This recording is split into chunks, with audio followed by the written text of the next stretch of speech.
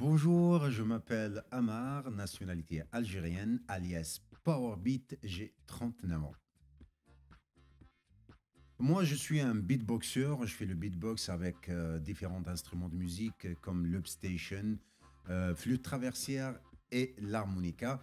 Et je suis un beatmaker, donc je fais des compositions à l'ancienne. Quand j'ai dit à l'ancienne, ça veut dire old school.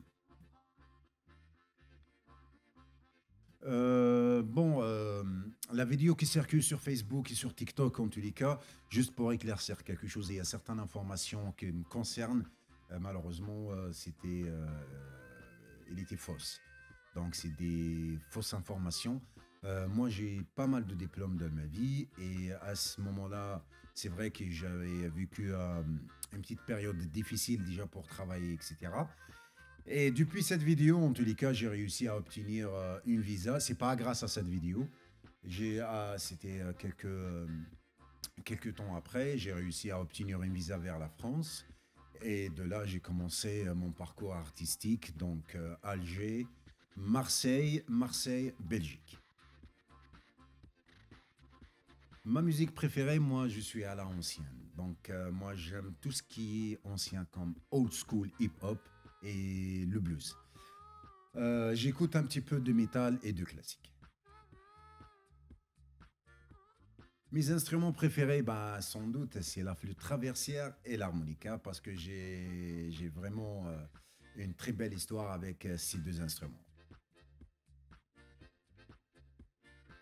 En fait, sincèrement, c'est pas moi qui ai choisi ces instruments, c'est les instruments qui m'ont choisi. Et c'est pas une blague. En fait, concernant l'harmonica, une fois je suis sorti pour y aller travailler et j'ai trouvé une harmonica par terre, donc je l'ai mis dans ma poche. Et là, l'aventure commence. Donc j'ai essayé de faire n'importe quoi. Bon, j'ai pas réussi au début parce que c'était vraiment très difficile.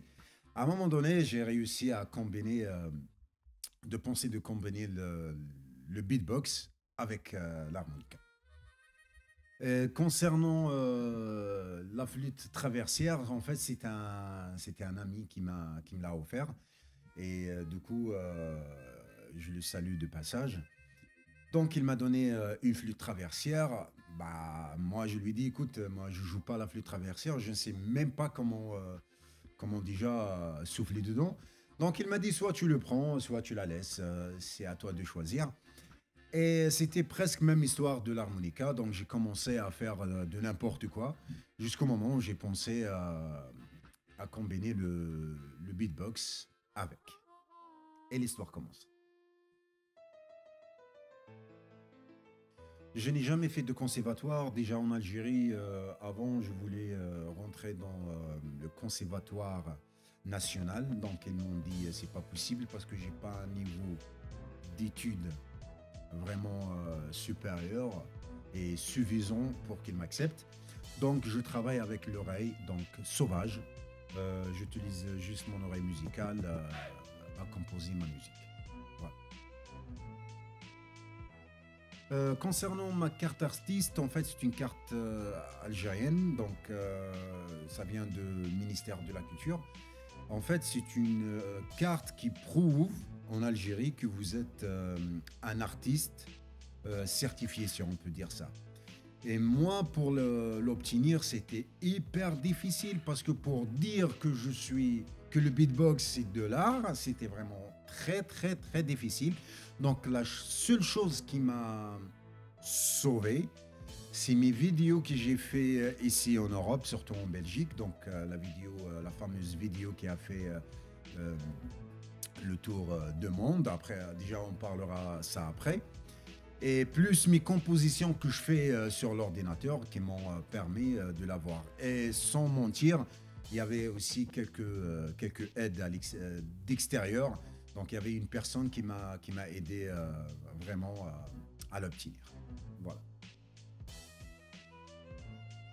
Si vous parlez de l'Algérie, donc si le beatbox il est connu en Algérie, avant, comme je viens de vous dire, il n'y avait que 3 ou 4 beatboxers à cette époque-là. Quand j'ai dit à cette époque-là, Donc, j'ai les années 99-2000 jusqu'à 2006. Là, le beatbox, il n'était pas vraiment connu. Donc, il y avait juste quelques-uns que je connais. On se trouve dans un quartier, on commence à faire le beatbox juste entre nous. Et par contre, si on veut faire un spectacle officiel et montrer que c'est de l'art, c'était vraiment très, très, très difficile. Si vous parlez de la Belgique, bien sûr, le beatbox, il est connu. J'ai deux amis belges, c'est ex-champions de Belgique de beatbox, comme Supernova et Big Ben. Et du coup, il y a aussi certains beatboxers qui font de musique de rue. Donc forcément, le beatbox en Belgique, il est connu. Mes expériences les plus marquantes. J'ai une expérience qui me fait rire déjà quand je me rappelle de ça. C'est qu'il y avait une chanteuse, je pense c'était une Africaine de Burkina Faso. Donc elle vient en Algérie, elle cherche un studio, etc. Donc elle a trouvé un bon studio d'enregistrement. Et du coup, pour sa chanson, elle cherche quelqu'un qui joue de la percussion, donc le bongo.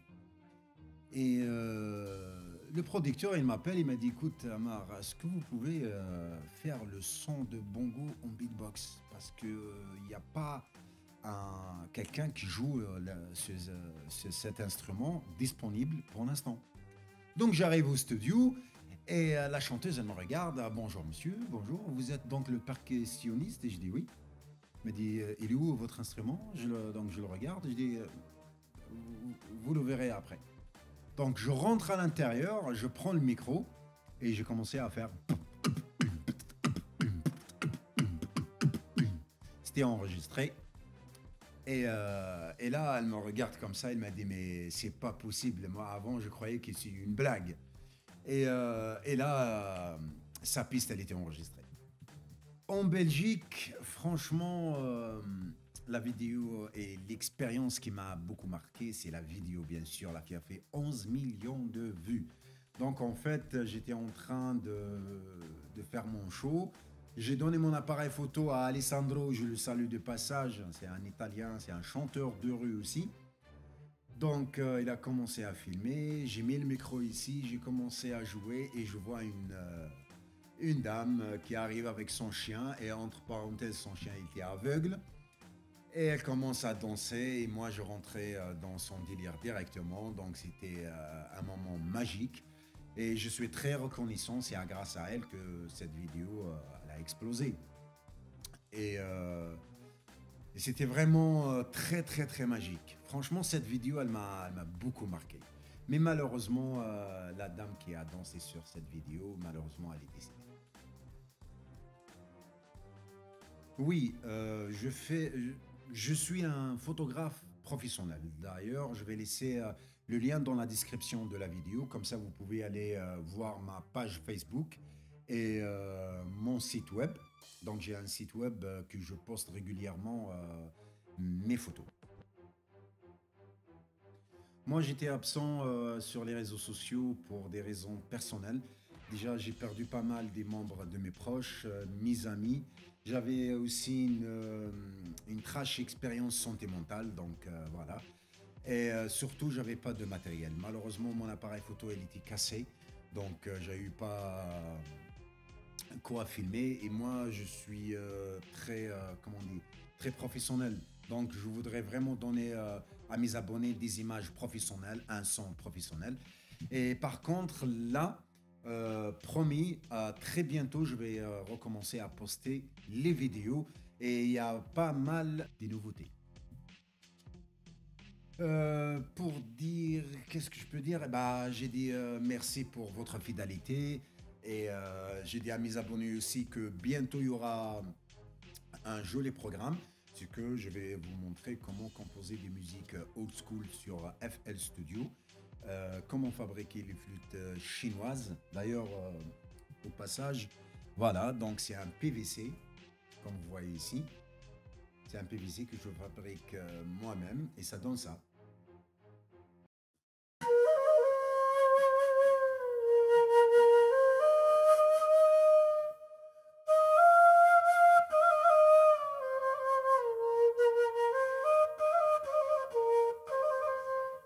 Si vous voulez quelque chose vraiment très précis et professionnel, en fait, ça coûte uniquement 5 euros.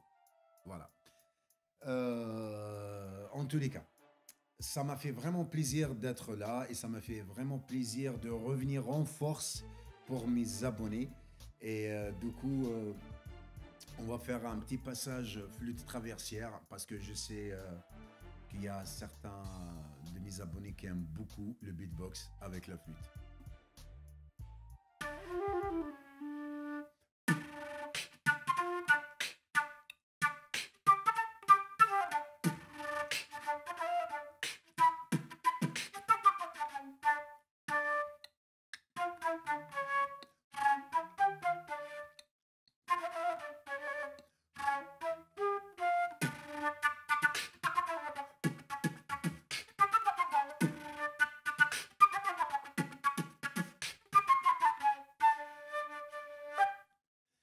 Voilà, je vous donne rendez-vous à très bientôt sur ma chaîne YouTube et d'ici là, ciao ciao et faites attention à vous.